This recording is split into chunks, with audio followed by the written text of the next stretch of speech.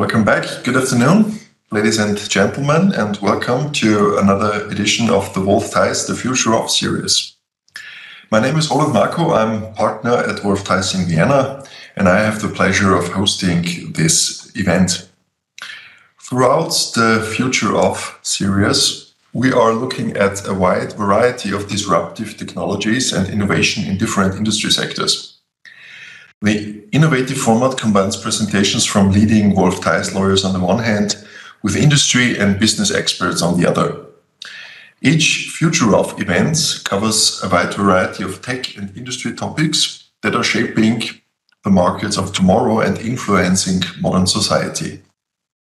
Each event will be recorded and shared also on our social media channels as well as on our website. Our today's topic is the future of sustainable data, as we call it.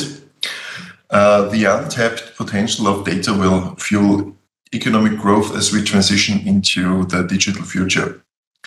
If we can ensure the ethical use of data and that all stakeholders benefit from value it creates, we will secure its positive effects for the generations to come. The future of sustainable data will thus look into a number of questions, including data ownership and value, data control and governance, and trust in data. It is important to me to stress that the term data in this context does not only comprise personal data in the meaning of the GDPR, but particularly also non-personal data such as machine and industrial data. Any sort of information, so to say, which will enable enterprises to derive useful insights for new goods and services. Before we jump into today's session, there are 3 housekeeping rules to remember. Each speaker is asked to limit his or her speech to 10 minutes, which is our format, and we will display a virtual timeline counting backwards and indicating when the time is up. The Q&A session will take place at the end of our webinar after we have heard all presentations. We invite you to submit your questions in parallel to the speaker slots via our chat function at any time. So please do enjoy the webinar. And now the stage is those of our speakers, first of which will be Helmut Leopold. Helmut Leopold has more than 30 years of management experience in the IT and communication technology market. Currently, he is with the AIT, the renowned Austrian Institute of Technology, where he heads the Center for Digital Safety and Security. In this role, he brings strong leadership and digitalization knowledge to the team. And acting as CTO, he was a key driver for the digitalization transformation also formerly of Telekom Austria and other very renowned companies. In today's session, he is wearing the hat of the chair of the Gaia X Hub Austria. And he will now talk on the digital sovereignty for a sustainable society and competitive economy through Gaia X. And we are very enthusiastic now to welcome Helmut and his speech. So please, Helmut, the floor is yours. Thank you very much for this nice introduction, and thank you also for inviting me to your very important session or concept. You're talking about data, and I would like in the next 10 minutes to highlight a little bit the even more traumatic situation what we have to deal with as citizen, as member of Europe, especially European stakeholders, and also how we can bring our society and economy, and we should, into the future. And what Gaia X is, I guess many people in the audience now do not even yet have any kind of understanding about this term. So that's the second hidden agenda, to provide a better understanding what Gaia X is. We're talking, and we're in a situation now, started 30 years ago, more or less, in a real digitalization, comprehensive digitalization process. So what does digitalization mean for me? For the moment, I think we can attest that 100% of all the human beings, with all these smartphones and laptops and PCs and so on, we have nearly 100% connectivity in our worldwide population. Everybody has some kind of digital end terminal. We can communicate to each other. We are now in the process of connecting also all the machines in the world. So that's the keywords like Industry 4.0 or Internet of Things and all this stuff. So we are in this process. It's not yet that mature level that we have in the personal connectivity domain, but it's happening. And if we look to the big figures, we are now in 1 minute or 1 hour more data. We are producing more data than we did in the last centuries altogether. It's an unbelievable amount of data with all of us. Not only companies, individuals, organizations, we are producing a huge amount of data. So that's the starting point. The second important situation, what we have to confess, is, in the meanwhile, from a European point of view, European economy point of view, industry point of view, but also from a European citizenship point of view. In the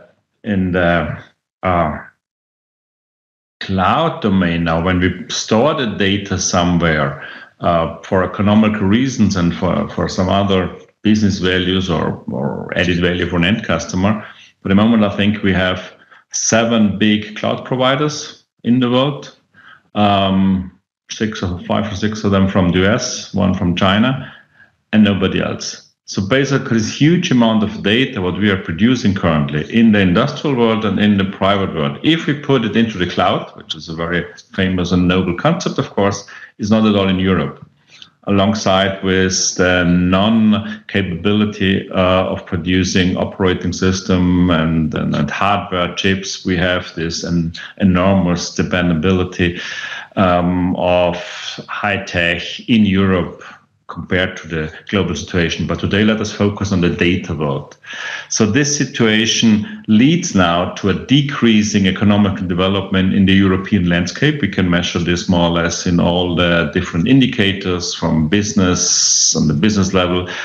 So it's a big economical point, from an economical point of view, an important issue, but also from a security point of view. If we have a few situation of monopoles in the world which keep all our data, they have, of course, it's a big threat also on our sovereignty as individual human beings, as a state, as a nation, but also as an economy altogether.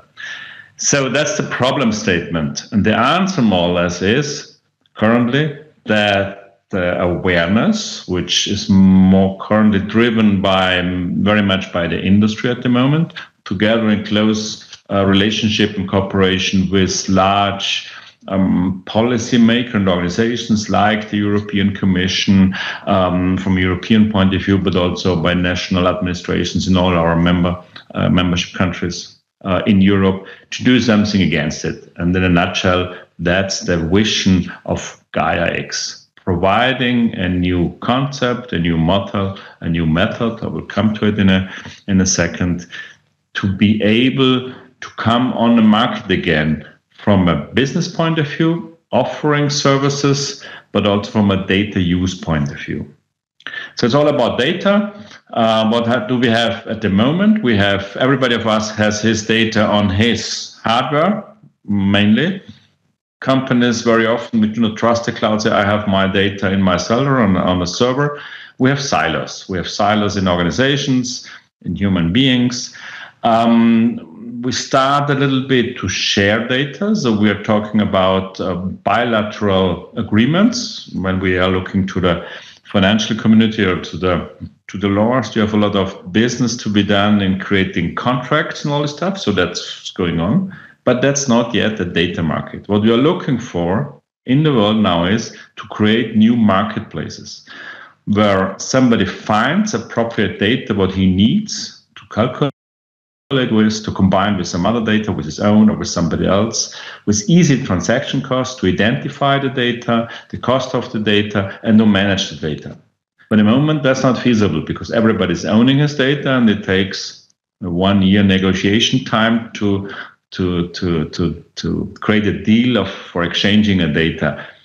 And for many reasons, we even don't find the data. We do not have access to the data. So the next idea is to create a data marketplace. So in the community, it's called data spaces. A marketplace where customers or stakeholders in the market have access to this marketplace, have easy ways to find the appropriate data, and also based on even small transaction costs, without going in contact again with the data owner, just to buy from the market this kind of data. So this kind of data marketplace is the big vision. So what is jeopardizing such kind of data sharing and data spaces? There are many stakeholders, a decentralized concept. There is no transparency. Who takes the data for what reason?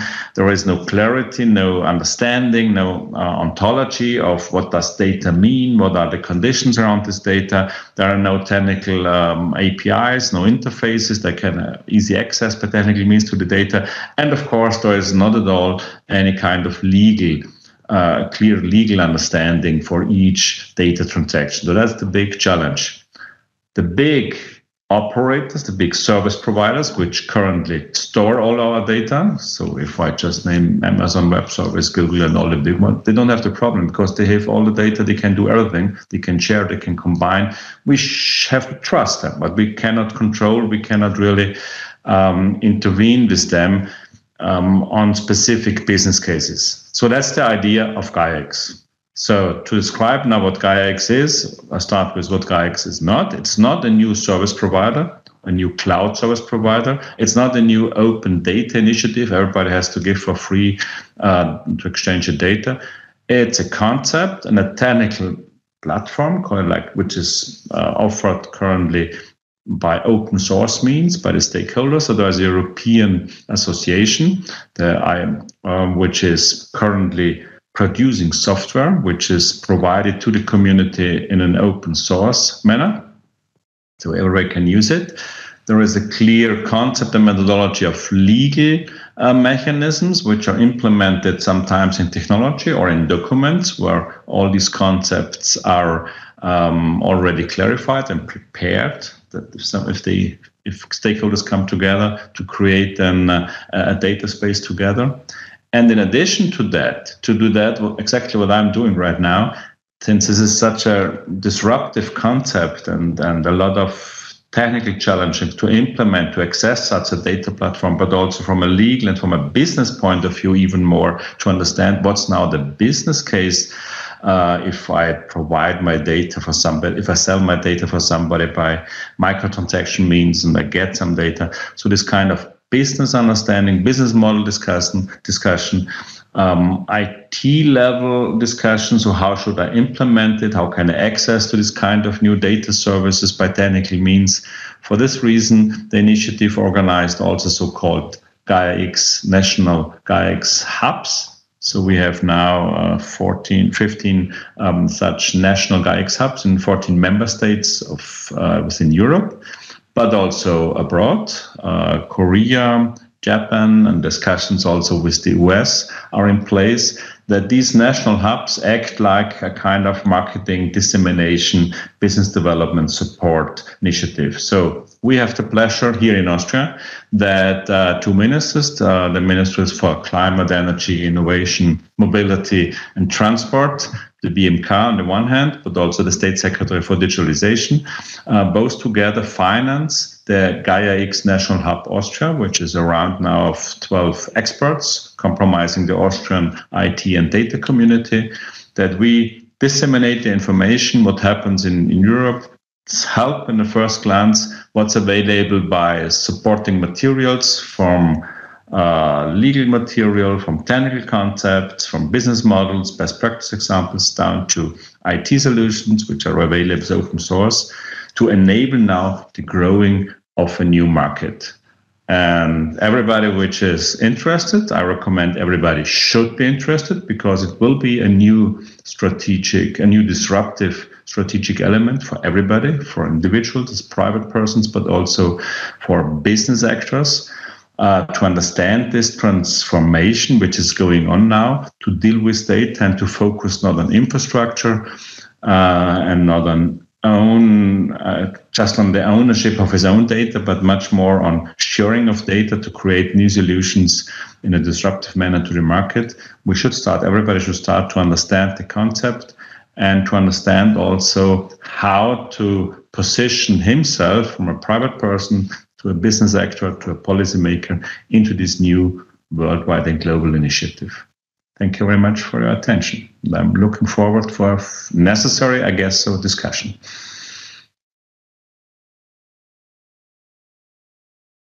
Thank you very much, Helmut, for this very insightful description of Gaia X and a new data market place that is about to aspire on the horizon. This is very interesting.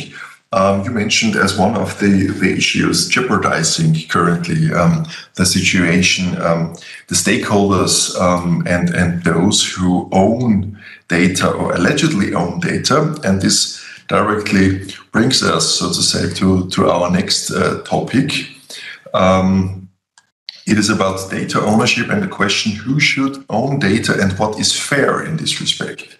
And I'm happy to now welcome my dear colleague Paulina Pomorski. Yes, hello. Also from my side. Hello, Paulina. Sorry?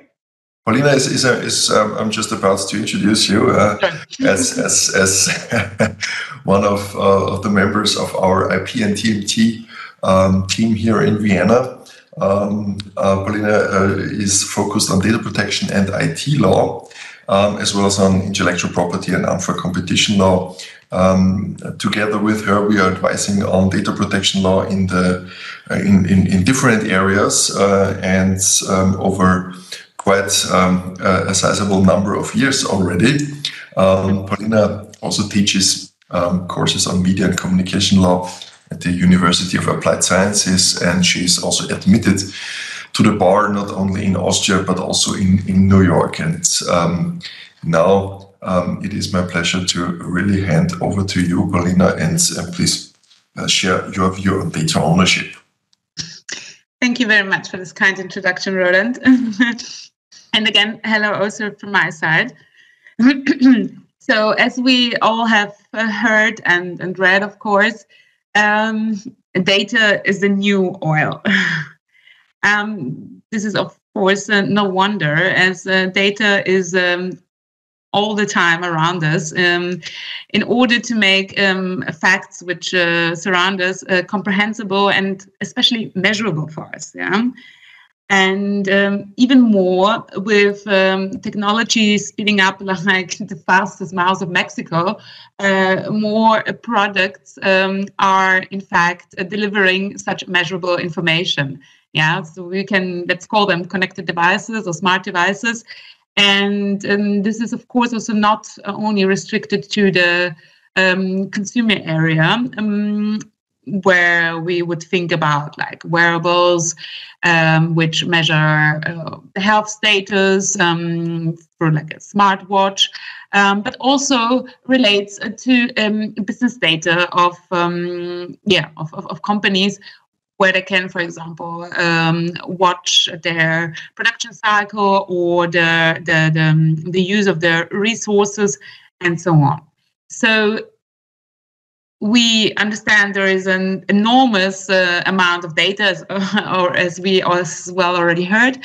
And so the next question comes then up, who shall own it? And there may be various aspects where you could link ownership to. So you could make a very general argument in favor of the user, since it is his or her data. The user can again be like consumer or business.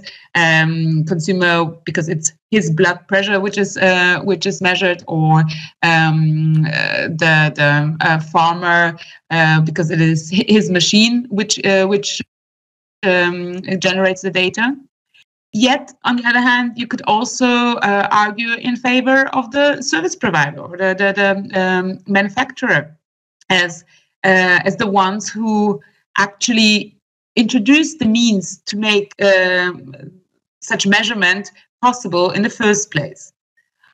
Or maybe you could also say that, well, maybe they should all have ownership, yeah. So like in the concept of in intellectual property, that everybody who attributed to it shall have a part in it. And then the question comes up, yeah, do they have to have a share equally, or maybe according to the attribution contributions to it? Or one could simply link the ownership to a specific object, yeah? like the mentioned smartwatch, which then obviously would make the user the owner of the data. So, as described, there are different aspects to which the ownership could be linked to. And as a lawyer, I would then instantly, my instant next thought would be, okay, so let's look into the law and whether there is some regulations on that. But, well, is it? In fact, on the EU level, there are no specific regulations yet with respect to the data ownership. There are, of course, provisions and laws dealing with data or personal data, specifically like the GDPR, providing a framework on how to use it and under which conditions, but they do not touch upon the ownership as such.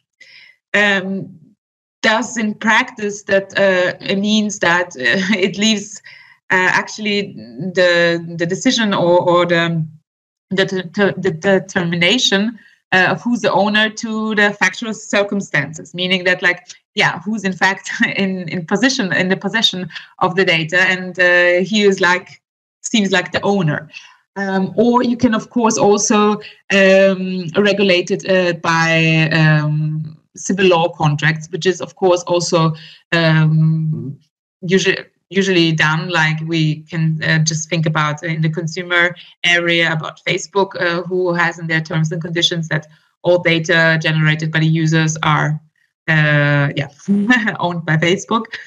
And so will there be any change on the EU level? As we know, there is this digital strategy agenda on the EU level. So, and we all heard about the Data Act and Data Governance Act. So we would think that this area would be regulated now. But in fact, it is not regulated there. It only provides provision for fair access and fair use of data, data portability, and the means for it, the interoperability. But in fact, it does not address a data ownership as such. This is also seen for the fact that it only refers to the data holder, so the Dateninhaber in German. Yeah. So again, the person or the natural or legal person who is in the possession of the data and not the ownership as such. So to sum this up, this might actually lead to the question on the concept of data ownership as such. Then, in the end, does it really matter who owns the data when there are comprehensive regulations in place, such as the Data Act, mandating anyway obligations to allow other users how and when and under what conditions to access and use, let's say, my data. So this is on purpose a very broad and questions which hopefully will lead up to discussions later on. Thank you very much, Paulina. We understand that despite the sheer number of existing and also new and draft legal acts on the European level, there is no unified concept of ownership, so to say, in data yet, and it's also not determined that there shall be one soon. However, as a matter of fact, there are data holders, stakeholders that claim to have sort of exclusive rights to data they create, or at least they are provided with by data subjects, or by those who generate data by doing something. The Draft Data Act of the European Union hopes to incentivize such data holders to create and share data by giving them a right to reasonable compensation, as it's called. And it is my pleasure now to welcome Dominik Huebler. He will take an economist's view on different approaches to what this term reasonable in reasonable compensation really means, or how it can be approached. And I'm more than happy to have Dominik on this panel. We have already had the opportunity to work together in very interesting cases. Dominik is an experienced economist working on regulatory issues covering old data monopolies, like physical infrastructure driven, and new data monopolies, data-driven monopolies, so to say. And together with Wolf Theiss, he recently worked on one of the first cases under Article 82 GDPR, which is about damages for privacy breaches and how to calculate for non-material damages, so to say, what the economic value of the harm caused to data subjects by data privacy infringements could be. And this was really very, very interesting. And I'm now very much looking forward to hear his thoughts on the reasonable compensation under the Draft Data Act. Dominik, please, the floor is yours. Very much, Roland. So, pleasure to be here. As Roland mentioned, we've worked together on this GDPR case and looked at how to value data in that context. And I've also got history working with others in Theiss, where we've worked on old school monopoly infrastructure like rail. And today I'll try and bring the experience of those two projects together to try and find a way forward of what to do, how to encourage the data sharing that Helmut is asking us all to strive for, while we don't have a fixed concept of data ownership yet. So I think the starting point here is very clear. The European Commission, or all European institutions, are looking at increased data sharing. We want more sharing after we've spent a lot of time talking about less sharing and less sort of data transfers under both the GDPR and the various Schrems judgments. And I think from an economist's point of view, that makes a whole lot of sense, given that data is something that we call a non-rival good in principle.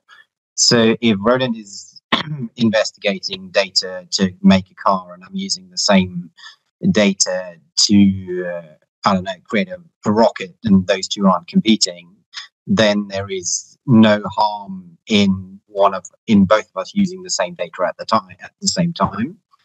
So to that extent, data is a little bit different from oil, where if Paulina is driven and used up the oil, then I can't use it to fuel my car anymore. So in some ways, that makes it easier to share data, but more often than not, we end up in a situation where data, while it can be used by different people, ends up being pretty much not non-rival in a commercial sense, in that the person who's asking to use my data is trying to use it for a relatively similar purpose. And even if that purpose may not be the exact same good, and in fact the Data Act sort of rules out using it for the exact same good, they may still be using it for something in what's called an aftermarket, where I'm also present. So let me use an example here. which is a good way to think about this aftermarket problem. So if I'm in the business of making cars, then I may also have an interest in making car parts. I may also have an interest in repair shops, and I may even have an interest in car insurance.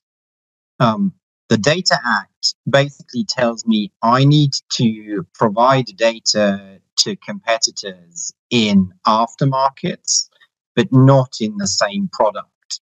So I think before we think about compensation, an important question becomes, how much of this is the product?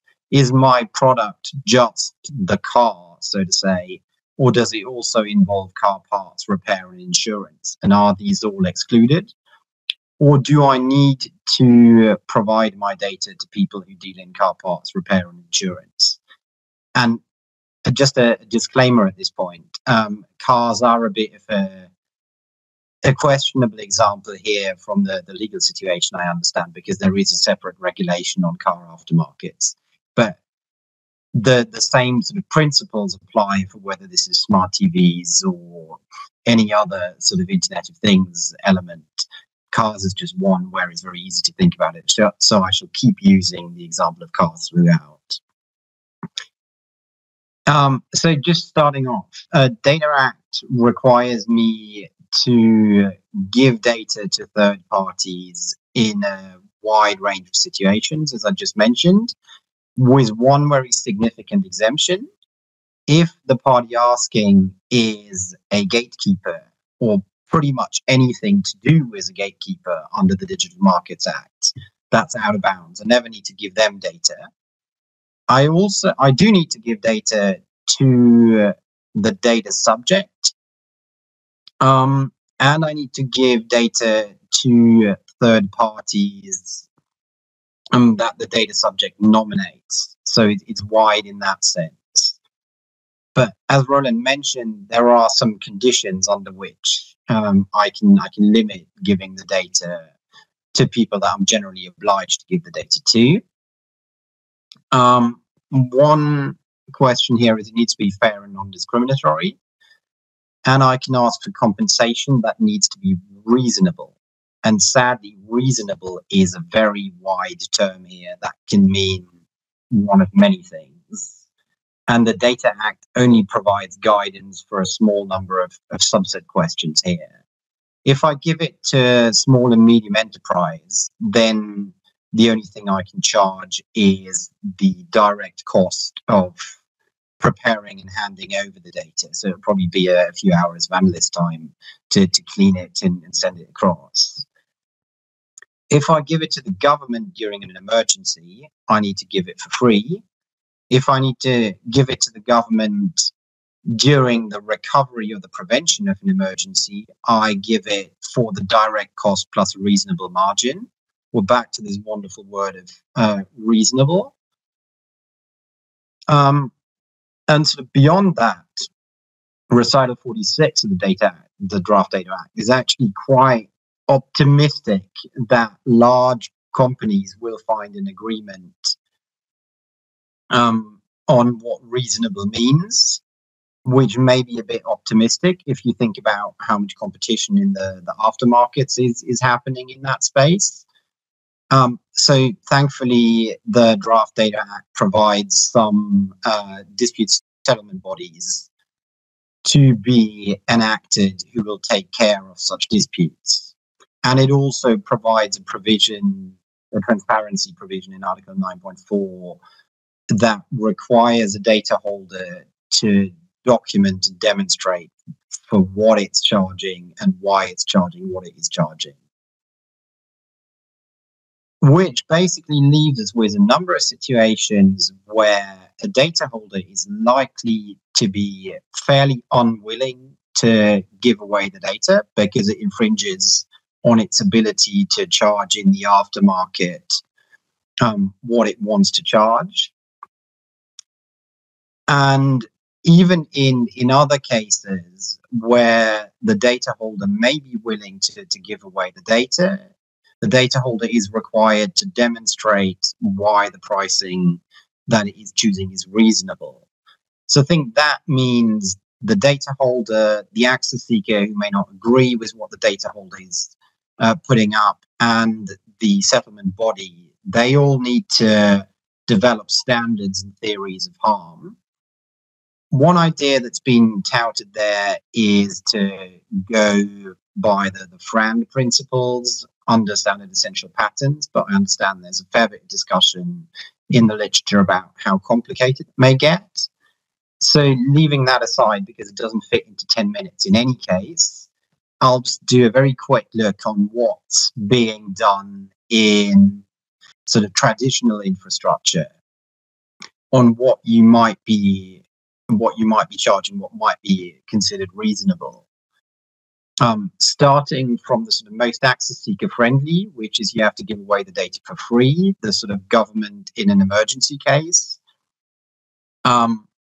which is almost certainly not good economics because you're ignoring the cost of providing the data, making the data holder very much worse off. It still happens in some places. For example, that's the rules for the German mobility data decree. Moving along one step, you could look at the short-run marginal cost, which is what's happening for the small and medium enterprises under the Data Act, and incidentally also what's being used for access seekers in the rail sector. That generally works best in places where the activity that you're seeking isn't actually competing with the data holders, because otherwise the data holder is suffering more than just the cost of providing the business, just the cost of providing the data. So if you were to interpret it in that way, under the conditions and under the language of the Data Act, that's almost certainly going to be controversial, which then leads you to various ways of thinking about what kind of margin you should charge and who should pay for the margin, where again you can look at a couple of provisions from sort of old infrastructure. You could look at average cost pricing, where essentially all access seekers pay the same, which is the sort of standard approach in energy, or you could look at Ramsey pricing, where the most profitable end users pay more, or the most profitable third parties pay more than the less profitable ones, which is the approach that's done in rail infrastructure, where pricing goes over and above the short-run marginal cost.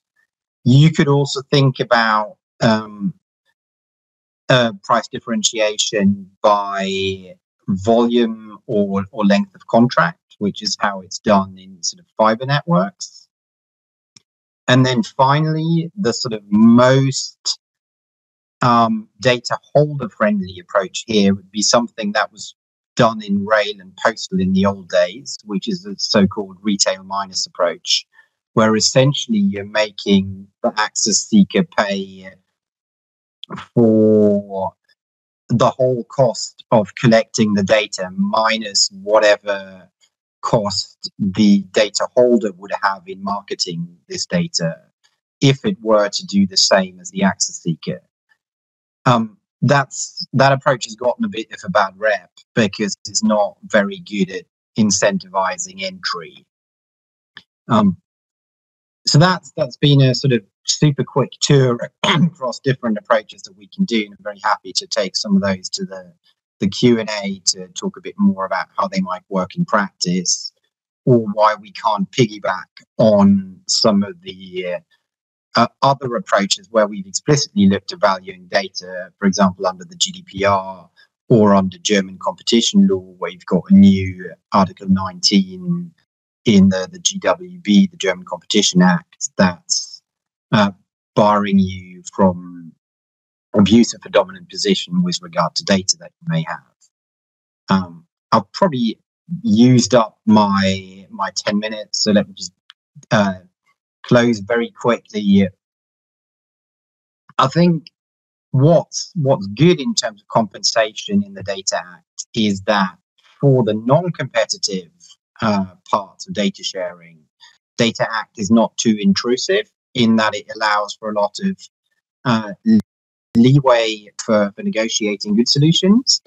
But where it's very prescriptive, where it's probably too prescriptive, is on gatekeepers and government, where you're either giving away for free or not giving away at all. And where you may need to sharpen and become clearer on what you actually want as a policymaker is really on those situations where there is competition in the aftermarket, where the current stipulation of reasonable compensation is probably still pretty ill-defined, but thankfully there is plenty of material from other spaces that we can use to inform that as the debate progresses. Thank you. Wonderful. Thank you very much, Dominik, for this insightful views on a concept of reasonable compensation for data exchange under the Draft Data Act. It's still a draft, we have to say and stress that, but could be very close to what's coming soon from this angle from the European legislator. The term reasonable, of course, is something which is quite often used in the legal practice and in positive terms of law. Very happy that you have made up your minds on how to approach this term in this respect. The legal literature is full, and so is also the case law with respect to other provisions calling for a reasonable compensation, like in agency law or also from a regulatory point of view when it comes to site sharing of essential infrastructure, broadcasting infrastructure, and that kind of stuff. Very happy to jump on the Q&A session on this in a few minutes. And now we are already approaching our last, but of course not least, speaker. This is Alexandra Ebert. Alexandra is at Responsible AI, synthetic data and privacy expert at Mostly AI, as the company is called, so mostly artificial intelligence. She holds the position as a chief trust officer, which is maybe one of the most interesting job titles that I've come across in recent days. One of the ones I like also most, I have to say, the chief trust officer in a field which is particularly depending, I guess, on trust. It's when it comes to artificial intelligence. And today she will speak on why synthetic data is essential for responsible AI, data democratization and fairness. A very broad topic, and I will be looking forward how this can fit into the 10 minutes format that we dedicated to Alexandra and to our other speakers. Alexandra, by the way, is also, she serves as the chair of the IEEE Synthetic Data IC Expert Group, and is passionate about ethical AI and ensuring the way fair and responsible use of machine learning algorithms. She's also a co-author of a very renowned ICLR paper and a popular blog series on these topics. Now, really handing over to Alexandra Ebert and the topic on why synthetic data is so essential for all these new data uses coming up. Thank you very much, Roland, for this nice and also very extensive introduction. I must say it's not only a cool job title, it's also a really cool job because I get to work on all these very interesting and timely topics surrounding privacy and the ethical use of artificial intelligence. So coming to my talk today, I would actually argue that the future of sustainable data needs open data and data democratization. Why am I saying that? Well, if we look at the goals of the European Union, that they want to become a global responsible leader in artificial intelligence and want to empower not only the big players, but also small and medium enterprises to build, develop, and benefit from this new data and AI ecosystem, then this is not going to happen if only a few companies have access to this new oil, as we already heard data being described today. So Marko, Roland, Marko, you said it in the beginning, we're not talking only about personal data, but whenever we talk about personal data and openly sharing that data, I would assume that a few red flags pop up with the legal audience that we have here, assumingly today, because of course GDPR isn't a big fan of openly sharing privacy-sensitive data. So privacy could be an issue to opening up data and data democratization.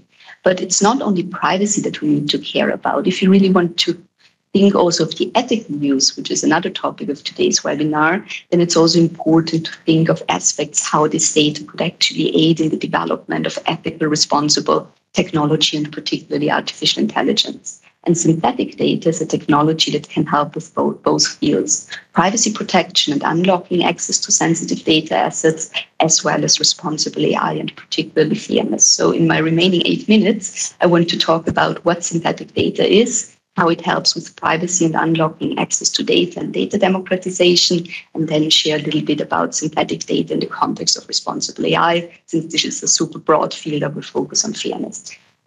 What is synthetic data? So the Joint Research Centre of the European Commission actually just published a report recently where they stated that according to their point of view, synthetic data is going to become the key enabler for artificial intelligence in Europe, both for business as well as for policy applications. And it's also technology that's already used by 8 out of the largest 10 US banks at the moment.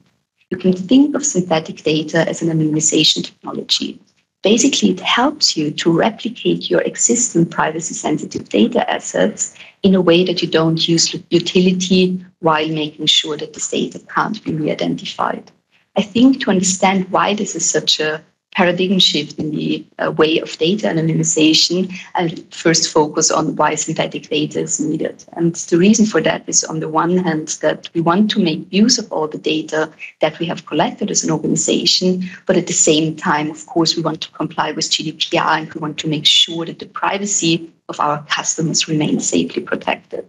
With traditional anonymization techniques, unfortunately, like masking, like obfuscation, the problem is that those technologies were developed in an era of small data. So back then, when organizations collected your demographic information, your zip code, your social security number, and some information like that.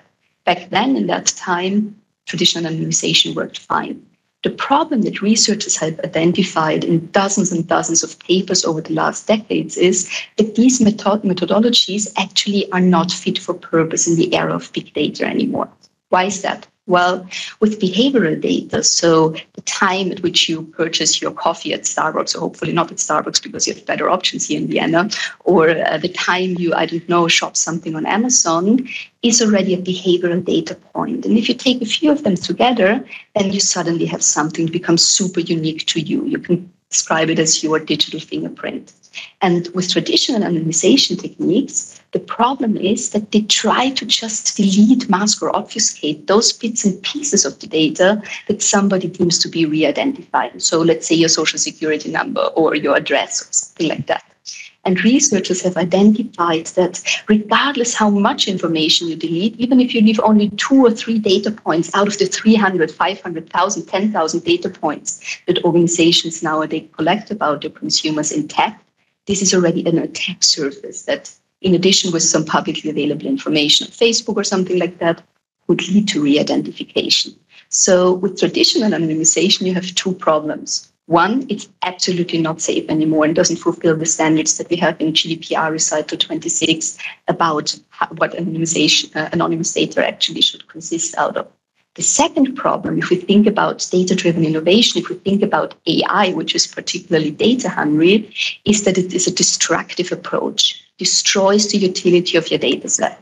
And as research has demonstrated that, for example, already 3 credit card transactions per customer out of the dozens or 100 credit card transactions you maybe do every year are sufficient to uniquely re-identify over 80% of your customers, you can see that with 3 transactions, you don't really have that much information left that you could use for analysis or new AI development, new products, new services. So neither good privacy protection nor good utility. And this is where synthetic data comes in. Synthetic data is a sophisticated new approach to data anonymization, where you don't stick to the original data and try to mask, obfuscate certain parts and elements of it, but you just learn from the data, the patterns, the structures, the correlations, the time dependencies. To say it simple, basically how your customers interact and how they behave. And once this is learned, by the way, by a deep learning algorithm, this knowledge can be used to generate new synthetic artificial customers. And let's say they're synthetic financial transactions or the synthetic medical records. And if you look on these two data sets, your real privacy sensitive data and the fully anonymous synthetic data, from a statistical point, they're nearly indistinguishable. You will get the same results if you develop AI on that versus on that data set.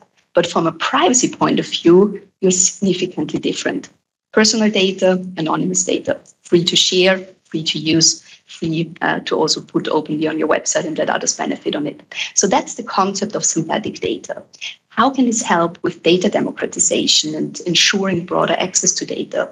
Well, our customers, mainly large organizations in the financial services industry, insurance, medical, healthcare, and also public sector, use this technology to give a broader group of their innovative people, their employees, access to data, because it's still useful for AI training, product development, software testing, but it's privacy safe. So they use it to democratize access internally. But not only internally, synthetic data is fully anonymous and can safely be shared. So we have also several organizations who use it to collaborate with startups, AI vendors, make use of cloud services when they have internal policies that prohibit them from using production data on the cloud. Or even some other customers, like the fourth largest health insurance, Humana, who said, well, we want to give back. We want to give researchers access to this valuable healthcare data that we have. And they last year opened up their synthetic data and have a sample of their customer base, super granular, completely privacy safe data on their website. And this is, I think, an important step with synthetic data, that you can break out of the silos of data and break out of this old paradigm where only a few privileged individuals had access to data, and can really open up data internally and, if you want to, even beyond the borders of your organization. And that access to data, I think, is really fundamental to enable and fuel innovation in that space. Since I don't have that much time left, I'll come to the second part. Beyond privacy, synthetic data can also contribute to responsible AI, particularly AI fairness. Why is that? Well, if you have traditional anonymization and only leave, let's say, the average Jane and John Doe intact because every outlier would be too privacy sensitive, then it's difficult to really understand the full spectrum of human diversity, the different needs of different population groups of different individuals. With synthetic data, you would never get sensitive information about single individuals or a handful of individuals, but you can get much more granular and therefore get access to behavioral data and also to demographic attributes that are much needed in the development of fair algorithms to understand, is my algorithm actually discriminatory or not? Not sure if you know that, but actually there was some research done by Microsoft Research and a few other researchers where they asked leading AI fairness practitioners what their biggest challenge is to make sure that the algorithms they develop do not discriminate. And the answer was that it's really the access to sensitive attributes, because many privacy laws and anti-discrimination laws prohibit them from using this information from real people. So with synthetic data, there could be a privacy-safe way to introduce this information in the development process and make sure that while you develop the algorithm, your algorithm is truly colorblind or genderblind, for example. But there are many other ways how synthetic data can contribute. One important aspect, again, here is data democratization and increasing diversity and inclusion. Since data becomes freely shareable, it's much easier for organizations to have many pairs of eyes look at this data and find out if there are some biases that need to be taken care of, or even shared with external AI auditors, for example. There's also in the European Union and also in the UK some suggestions in regards to AI assurance, where services that help organizations to develop responsible and fair AI should be made available. For example, also AI bias audits. And here again, synthetic data will be a super important puzzle piece because it's impossible for a human auditor of an algorithm to just look at the code of an AI system and then give you a stamp and tell you, well, that's not going to discriminate. The person really needs granular, representative, or even over-representative data that has plenty of examples of minority groups and outliers and rare scenarios, like, for example, with our healthcare customer Humana, Native American woman of a certain age with a certain medical condition.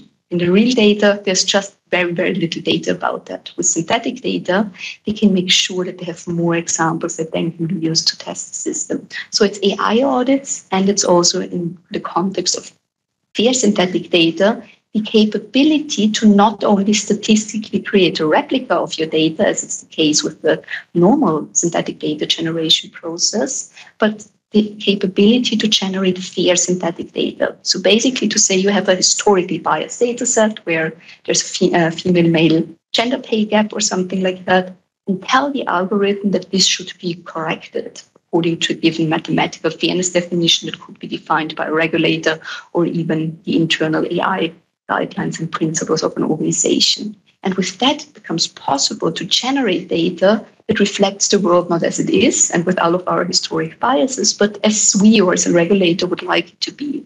And this is also one step that could help with AI fairness. As mentioned, it's a super broad topic, and since I'm running out of time, there are actually two things I want to leave you with. So synthetic data can help with privacy and responsible AI. In the context of privacy, it's much more the silver bullet solution when you want to anonymize data. You don't need to do anything else. In the context of fairness, though, which is much more difficult, much more complex, it's just a tool that can contribute. But fairness and ethical AI is really something that needs to be taken into account right from the very beginning when you think about developing AI throughout the whole development and deployment lifecycle. So I'm stopping here, and I'm very much looking forward to our Q&A round. Perfectly on time, Alexandra. I tried. Yeah. Thank you very much. This was very informative, and as a data protection lawyer who often has to flag some data protection issues to clients if they proceed in a way in using data which might not be fully in line with GDPR anymore. It is very helpful to hear that there is a way out, a way to enable data analysis, maybe even in a big data context or in an AI context, by synthesizing data out of a given set of personal data and, so to say, get it out of the area of application of the GDPR, actually, into another world, where they have an afterlife and even provide for the same insights into the intelligence that you can draw out of data. Thank you very much to all the presenters so far. I think we really spanned a lot of topics, starting with big players sitting on data, so to say, with data-driven monopolies, oligopolies, data sharing concepts in a new data marketplace to be set up under the Gaia X domain, about compensating data holders in return for sharing the data, about using data in a synthesized way to get privacy-friendly intelligence, and lastly, how all these could fit together in democratization approaches to this new oil, as other speakers mentioned, that data is all about. I'm very happy that the four topics fit together so well as it turned out, and now I'm very much looking forward to questions of the attendees that they may have. So please feel free to chat. and provide us with your questions.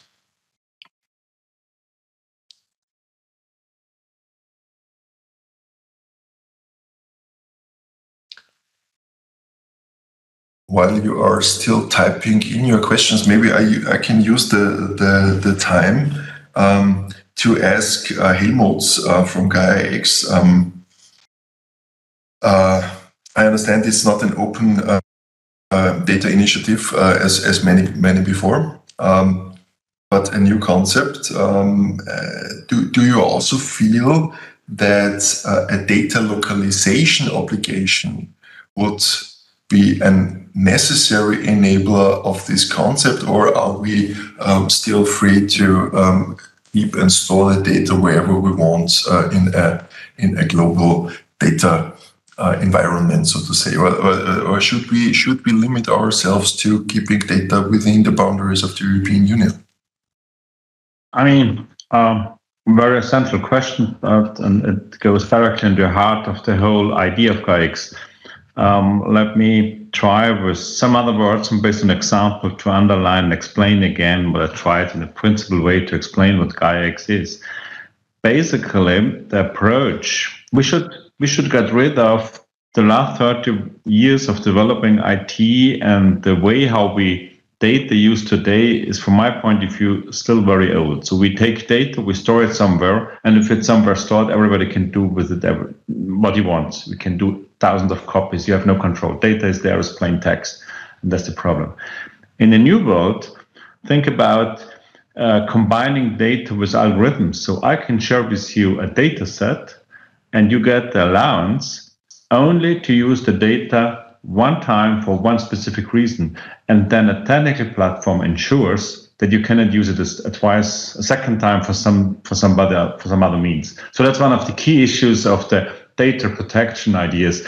So the idea of Gaia-X as well is, for the moment, we are just working, to be sure, and to be honest, in the Gaia-X context, mainly the industry is working on it in the industry domain where we don't have personal relevant data. So the main actors are currently the automotive industry. Just to give you an example, here we're talking about a data marketplace of actors. So there are roughly 250,000 stakeholders, legal entities in the whole data market for the automotive supply chain industry. It's a huge, enormous amount of actors. And now that everybody is in this marketplace and a supplier of a small piece has suddenly access to a data set of some other supplier, which he doesn't even know, that's the idea of the marketplace, so that new actors are coming together. That's one element. The second element is, if data is exchanged, the business constraints, the legal constraints, and now pointing to your question, if I request for my data, it has only to be stored at this location, I can specify it somehow, and by technical means is ensured. And if somebody else is using the data without talking to me in complex contracts, in machine-readable form, this information is attached to the data, and then the system again ensures that no stakeholder in the whole marketplace is able to use the data in his storage location. So in principle, to answer your question, yes, that's the idea. A specification how to treat or how the data should be dealt with. And this specification is even by technical means ensured. And this will open a complete new way of solving some of the big problems which you have with the Data Act and all our legal regime and policies, just by a new platform of how to use data. And this will be somehow disruptive, I think. Very interesting. So a sort of a digital rights management system, but in the context of data. Thank you very much. The price, by the way, would it be the sort of an equitable, reasonable compensation like Dominik Huebler was talking about in the context from data subject to data controller, or will it be like on any other marketplace, something that the parties agree on in advance, or is it also on an open? No, a very good point. Yeah, I did not detail this far enough. So since this is a very crucial vision with a huge amount of work to be done. It's not easy, it's very complex. I would say nobody in Europe can, no big player, no industry, there is not enough funding or R&D capacity available. Any actor can do it on its own. That's the reason why a community was built. So for the moment, many big players, for the moment it's the automotive industry, many stakeholders are there investing to a strategic investment. National organizations or national states and the European Commission is funding it together.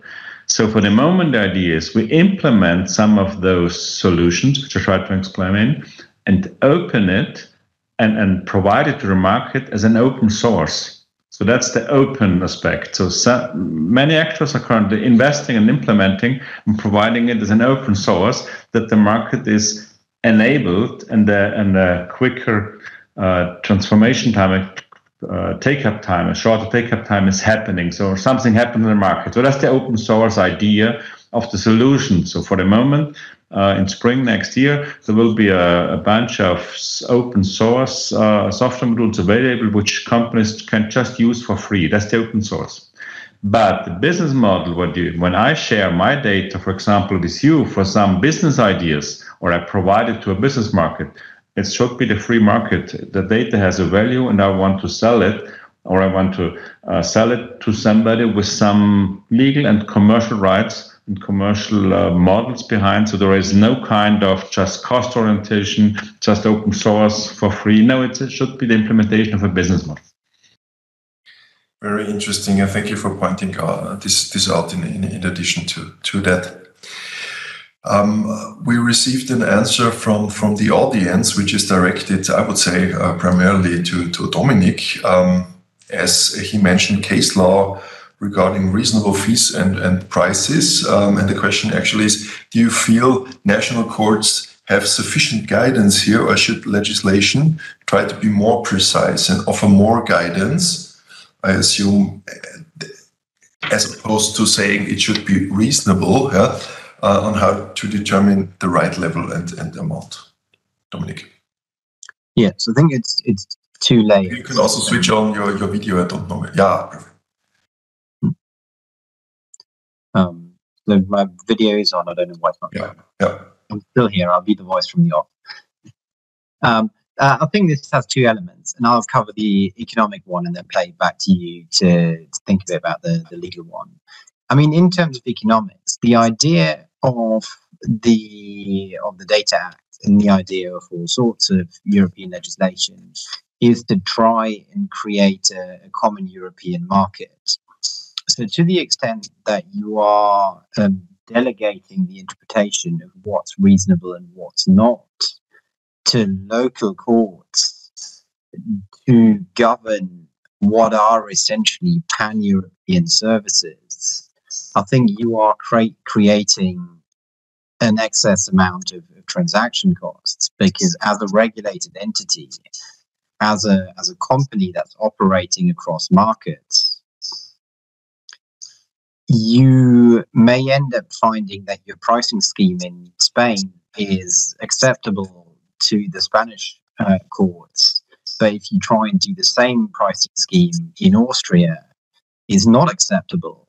And then you have the question, given that data is essentially pretty easily moved across borders, should you just move your entire data operation to Spain and just have Austrian customers buy from Spain in that case? So I think, as I mentioned during my talk, there's certainly something to be said for something that is as European and as easily moved as data, to give more guidance to local courts rather than have local courts or local sort of dispute resolution centres.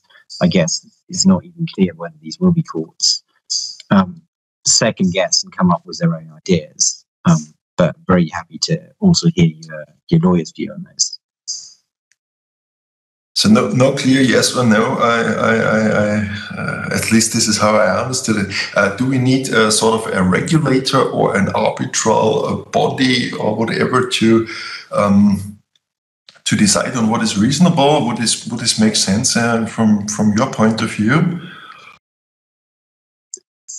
So I think we should have more sort of common European guidance. If the idea is that every country sets up their own dispute resolution center, then either we're going to waste a number of years by each of these dispute resolution centers coming up with their own ideas, or sort of just staying proceedings and asking the ECJ, much in the ways we've seen with the GDPR damage cases.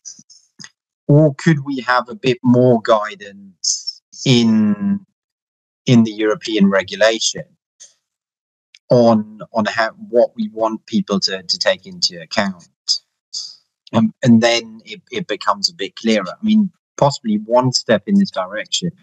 And I mentioned early on when I was giving this example about what's the product, the car, or the parts, or the repair shop. There is a specific European regulation on the vehicle aftermarket. And that is providing a little bit more guidance than just fair and reasonable, by also making a point about the fact that it shouldn't deter new entrants.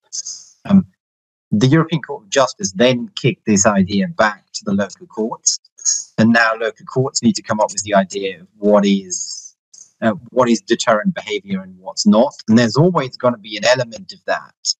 But if we just have this one word of reasonable in the European Data Act here for the vast majority of the cases, and then some very specific guidance on some smaller things like small and medium enterprises and governments in emergencies, then I think that's probably providing detail where it's less necessary and not providing enough detail where some more detail would be helpful, just from a sort of commercial perspective of how do I actually set up my pricing scheme.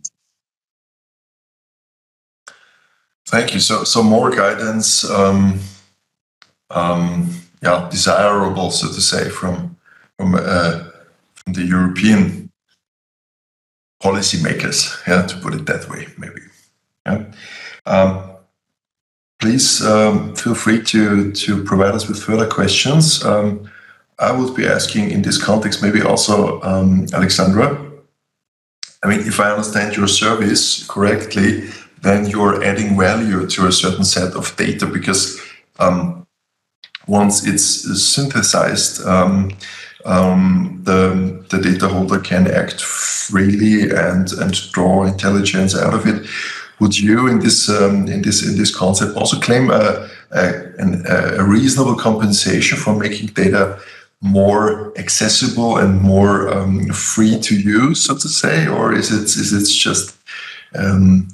Well, I don't want to say something where my sales team is going to haunt me for the next coming years, but in our usual setup, no. So we are not a data processor, but we most often provide our solution to our banking clients, to our insurance clients, because the sensitive personal data they have, they don't want to give out of their hands. So they actually use this on their premise, on their cloud environment to perform the job themselves. Therefore, I think we wouldn't fall into that category. Perfect. So even though data is anonymized as one part of the synthesization process, I guess, the original data holder remains the owner. Paulina, would you agree with the concepts on data ownership that you developed in this respect, or is it a new set of data that is there and it's solely economically assigned to the original holder? Well, what do you mean with original holder? Is it the manufacturer, or is it the bank, the insurance company, as we heard? Mm-hmm. Well, I believe so. Yeah, actually, and that's why the provisions are like they are drafted in the draft act, Data Act. Meaning that exactly those holders shall give other persons, the users, and other market participants access to them. So in essence, the definition of ownership is simply maybe not in a strict legal sense as we would see, but simply connected to the possession, yes, as a holder, I believe so. Maybe if I also may add to that, I think one of the more interesting cases would also be scenarios like the planned European data hubs or data spaces where it's currently being discussed that, of course, you could get data from different organizations, and then there's the possibility to combine all of those data sets into one new data set.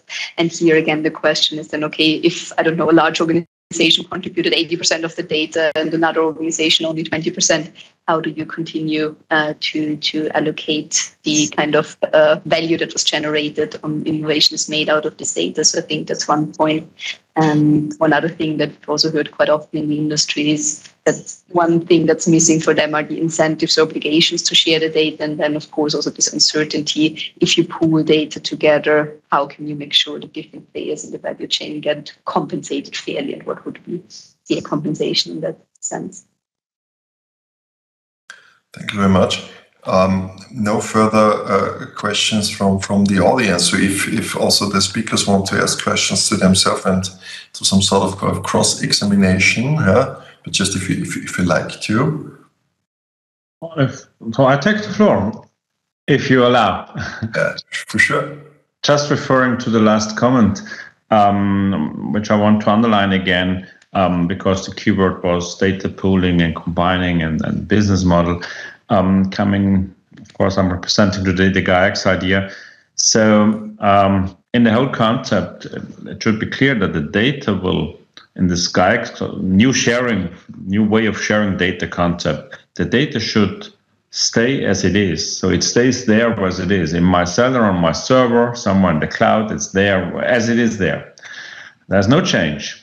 Only the mechanism, how to find the data and then to combine it. So this kind of data matching and data sharing process, and also the data business model exchange process, who is paying whom for what, this is now built on a new, call it a software middleware above this data storage areas. And in all these, in this context, the way of combining data, allowing it for somebody else to apply an algorithm on the data and then I get it back or somebody else get it back. This mechanism is controlled, and for the moment we don't have any kind of means than just provide it to somebody which does everything in his data combined with algorithm mode. These are the big cloud providers for the moment. And to create enable new market actors which are capable of being competitive to these big cloud providers in managing the data, not storing the data. The storage of data is a different discussion. That's the idea of GAIA-X, which Europe is striving for it now. Just to better understand, Helmut, is then the intention of GAIA-X also to provide all these different kind of pre-trained models and different AI ML services that are currently being used at, I don't know, AWS, Compute, Azure? So the X has a meaning. The X means, and there's, if you look now in GAIA-X presentation, you always see the below or two levels of the X is the service provisioning. Exactly. There are new means of how to deal with data. So there are the algorithms. So so just for example, we are providing currently, I try to provide as in my AIT role, a data matching mechanisms where data is encrypted and the encrypted data is used for matching the data. So there is no real data seen and understand by anybody in this marketplace. So algorithm is applied to the data, and this is for the marketplace. So if somebody wants to use this feature, he can use it. He applies it to his data, and something happens to it. And on the above, there are the data users, which are then using data and algorithms. So that's the idea. But don't forget, for the moment, we have visions and many, we call it lighthouse projects, which are implementing it now for different use cases and different applications, the usage of the data, but also the algorithms. It's not yet a ready solution. It's a strategy which has started now just recently, 2 years ago, and there's a strong momentum in it. I mean, principally, yes. Did I just catch this correctly, that you said, well, the data would be joined in an encrypted form and the actual use of the platform would never be able to see the data? Exactly. So that's one example of having a marketplace where data matching can happen, but all the actors don't see the data. Of course, if I then use the data, I want to exchange it with somebody. So, for example, call it like we call it already like a dating app for machines. If you're then exchanging the data for a business model, of course, then you have to transfer it again between the two business partners. But on the marketplace, it's not visible. And the technology is already out there. You can do the matching, for example, of data in an encrypted mechanism. It's not yet used for it, but yes. But still, it would be possible via the marketplace to make use of this data to develop an AI solution. For example, yeah, if that's the case, I think particularly in the coming years, my concern would be that it's crucial to have access to at least granular data. It doesn't have to be the real data. As mentioned, synthetic data could be a replacement, but particularly coming from the corner of responsible AI, fairness, and so on, it would be terribly hard to assess the data and really get a comprehensive view whether you need to add some data, what is actually collected there if you never get access to it. So I could envision something like that working super fine in a few years' time, when also this nascent field of how to actually build models that are fair by design has progressed, and we have different tools and mechanisms that help us to automate this. But I think in this early stage, it's super important that access to granular data is granted to also provide this kind of human involvement, human oversight. That's, I think, a central piece of many of the regulations we've seen coming. Full agreement, yes. Perfect to see that there are already two market players represented on this panel, which are in full agreement over these very complex topics that we actually talked about today. My personal perception is that we are, as a lawyer, our focus was in the recent years on GDPR. We are now approaching, so to say, a little bit of a post-GDPR area where, of course, data protection is still one of the utmost important targets. But the free, the reasonable, and non-discriminatory access to all sorts of data, as an enabler for the economy is more important than ever. And all of you speakers really stated their views on how to enable this bright future, hopefully for all of us, in an environment where data can be reasonably used. And this is a perfect reference also to the heading of this webinar, the sustainable use of data.